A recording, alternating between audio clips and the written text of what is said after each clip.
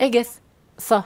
Armor cladding is when you put a thin layer of something on top of another thing for an added protection. So it can either be a graded catwalk, an armor panel, or a window. So when should you use armor cladding instead of just regular armor?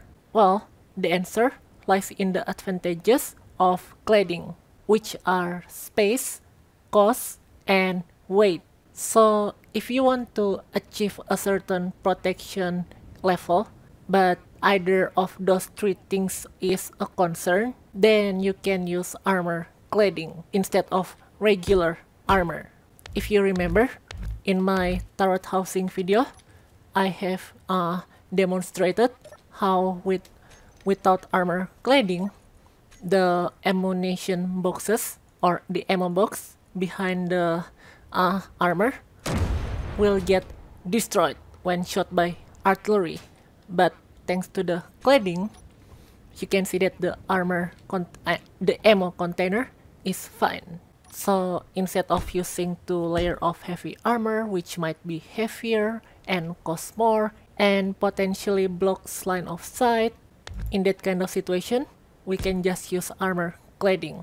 Another example is that let's say your ship's bridge is only 1 layer of heavy armor, but you want the hull outside the ship to be walkable.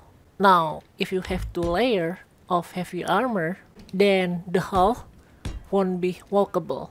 But if you use cladding, like this one for example, then the outer layer can be, the hull can be walkable.